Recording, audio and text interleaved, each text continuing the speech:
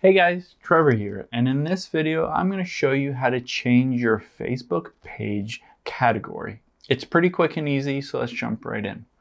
Now, if you have a Facebook page that you manage and you want to change the category that's associated with that Facebook page, it's really easy to do so right in the app itself.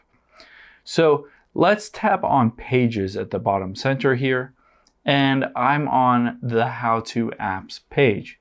Now, if I want to change the category, I can tap on the gear icon at the very top right here.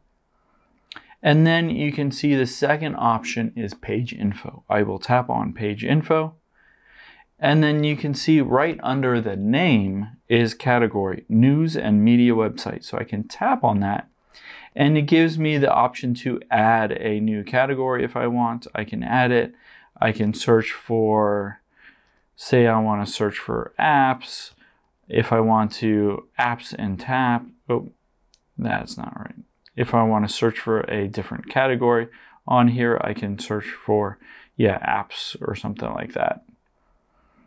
And I can add those categories in if I want to. Sorry, I was supposed to search down here, not at the very top. So you can search for apps, apparel, app page. That's a good one. So I can add all these different categories. I just made the mistake. You don't want to click at the very top where it says search Facebook. You want to tap where it says search for categories. And I can search for, say, iPhone here. If they have something, if they don't have iPhone, see if they have smartphone or tablet. Phone/tablet. So I can add all these different categories. I can always delete categories if I want to. And then at the very bottom here, I can hit the save button.